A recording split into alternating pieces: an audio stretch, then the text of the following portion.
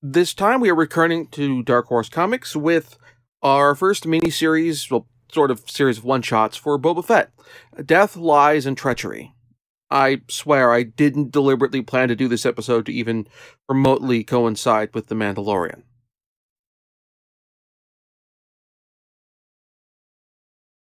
Well, these 3 issues have probably our second big-name comic writer taking on the Star Wars universe. Not as much big name in the United States, but big name in the UK. Very big name in the UK. Previously, we've had Louise Simonson, creator of Apocalypse, who co-creator of the Power Pack and numerous other excellent works at Marvel, having written the River of Chaos miniseries with basically the entire creative team of the initial Power Pack run. But this time, we have John Wagner on writing duties with Cam Kennedy on art. We've discussed Kennedy on before, but Wagner is new to Star Wars. But again, definitely not new to comics. John Wagner is, frankly, the closest writer we've gotten on the Dark Horse Star Wars books to a Roy Thomas level figure. Because what John Wagner is the creator of Strontium Dog and Judge Dredd. Oh, and he'd also go on to write the graphic novel for A History of Violence, which would later become an Academy Award-nominated motion picture, but also he wrote and still writes Judge Dredd for 2000 AD. And he's been doing it for decades. Like, this is a Stan Lee on Fantastic Four level longevity with the writing.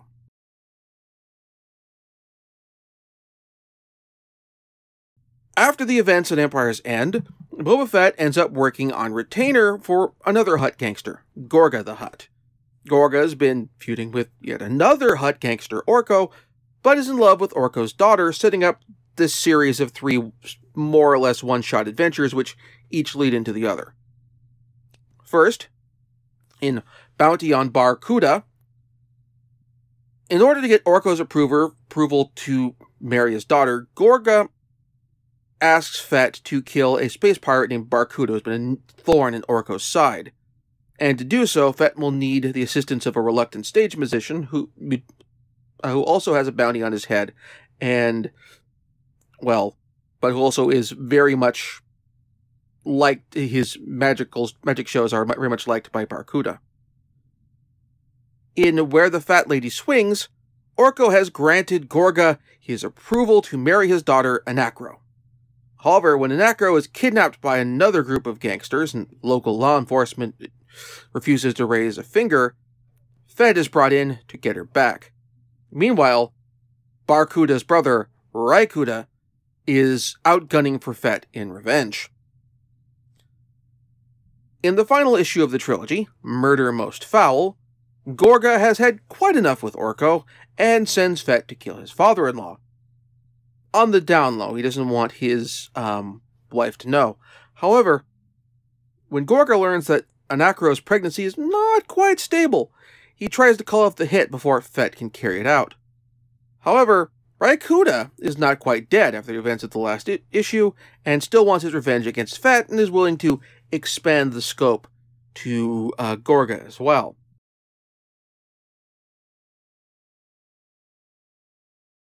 The planet of Skibo has a major problem with kidnappings, and local law enforcement is in league with the kidnappers. We meet our first two Hergliks. We've seen a couple in the background in Dark Empire, but they've never gotten names. Barkuda and Raikuda.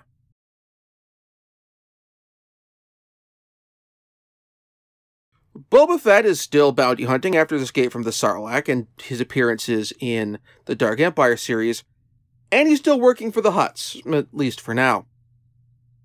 Gorga the Hutt, well, he's a Hutt, he's a gangster, and by the end of the series, he's married with children.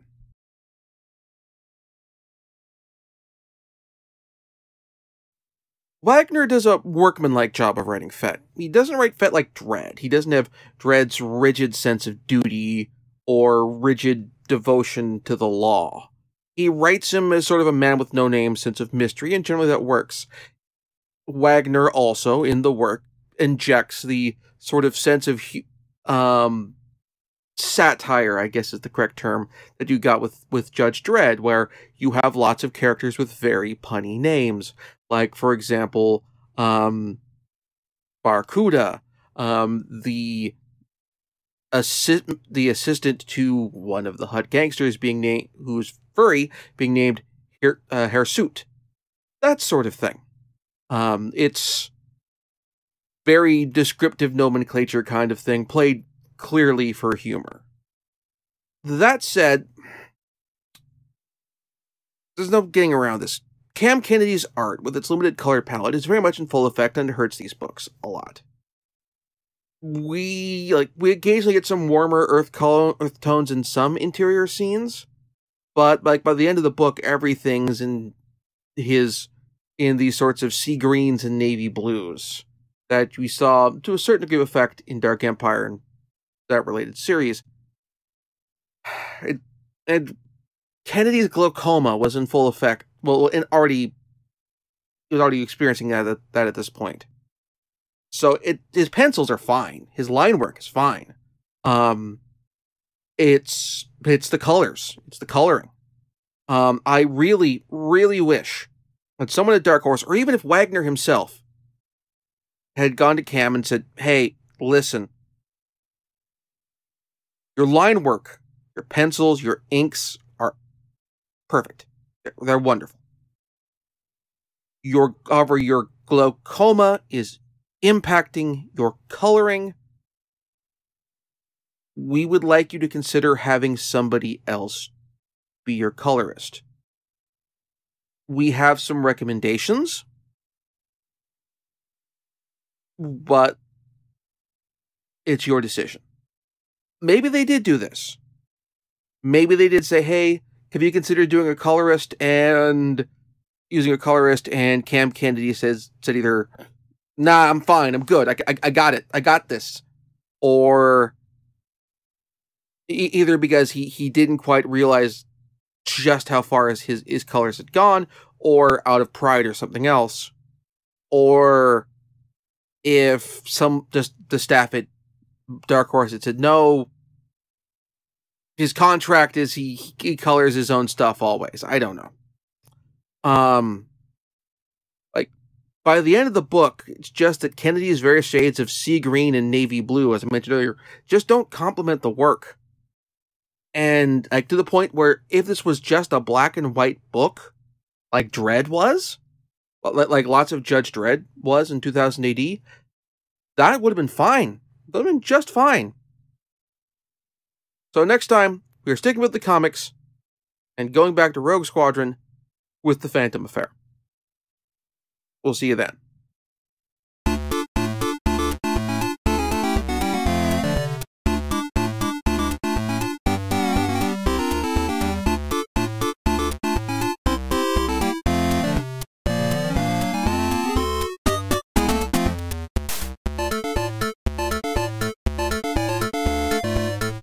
Thank you very much for watching. If you enjoyed the show, please like and subscribe. Also consider backing my Patreon. Patreon backers get episodes up to 1 week early, of this show and any future Let's Plays. Also, please consider backing my coffee. Tossing me a few bucks also helps support the show, and it's not a monthly obligation or anything like that.